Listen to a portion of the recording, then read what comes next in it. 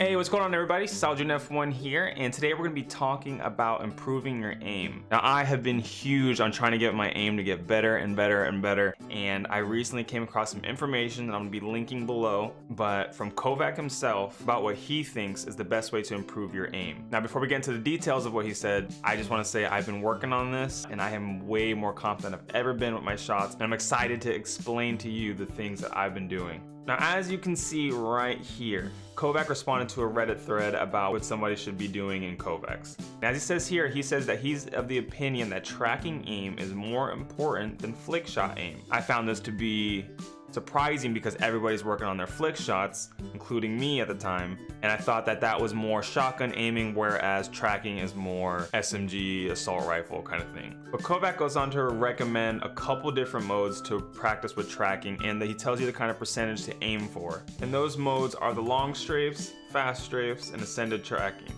And trying to get those to about 60% in the long strafes, fast strafes about 40%, and ascended tracking to about 60% as well. He doesn't say to ignore things like tile frenzy altogether. He just says if you can't get a score of 100 on those, then maybe you should continue grinding that. But once you get to there, there's no reason to keep pushing and pushing. Whatever he thinks, you should start putting your attention more to tracking aim as well.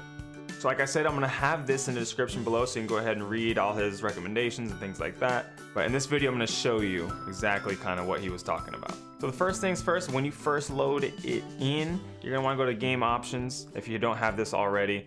Just make sure you have your FOV at 80. You can put your Fortnite slider here. Also, go ahead in the description and you'll see like in the link provided, if you scroll down on that thread, people talk about how to get your actual sensitivity, because in Fortnite they use a slider that's not 100% accurate, but I'm just using it anyway just because it's close enough and it'll be fine for me. But you can change the background color, you can put it on your whatever res that you are using, and you can also change your crosshair. So let's just pick one of the modes and I'm gonna show you. So you would pick the mode, right? This is the thin aiming, and then you would hit free play. In here, you'll see what it looks like. This is what it looks like. So you're supposed to keep your crosshair on there and shoot that, right? What you can also do, and to help incrementally getting better and actually develop better mechanics in your arm and your movement, things like that, is you go to time scale and you can slow it down. So you can get to a 0.3, right? Now we're gonna shoot it. Now I'm gonna show you, once you actually start trying to track this thing, you can see there's a lot of jitters in my hands, and that's what I've been trying to not do. Well, also I'm not warmed up, but I'm just doing it for the video.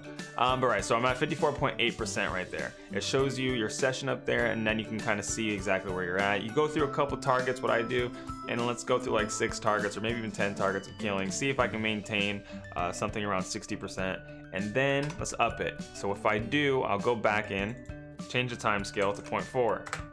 And now I hit play again, hit F3 so you can reset the session.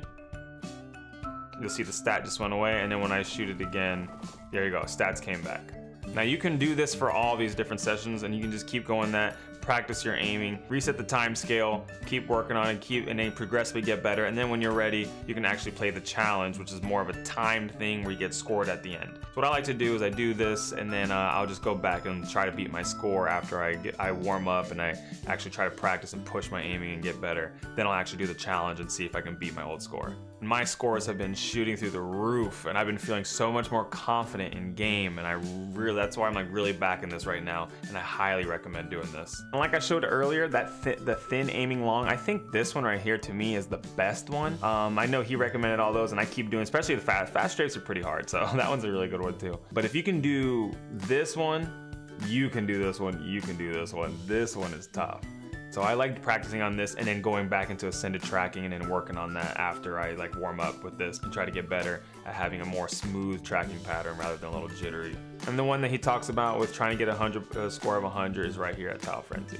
But there you have it, guys. Hope you guys enjoyed the video. Hopefully you'll be able to get this game. It is 10 bucks, but it's totally worth it. Hop in there, take these tips. They've been working for me. Really happy about it, and I hope you guys will be able to take this advice and take it in and then see the improvements in your own gameplay. If you guys did enjoy this video, go ahead and hit a thumbs up. Let me know what you think about it in the comment section. And if you're not subscribed, go ahead and do so. Your boy coming out with guides and commentaries and things like this all the time. I also do have supported creators, so if you wanted to put my code in, it's just my name, Soldier F1. Thank you guys for watching, and you guys all have a good day.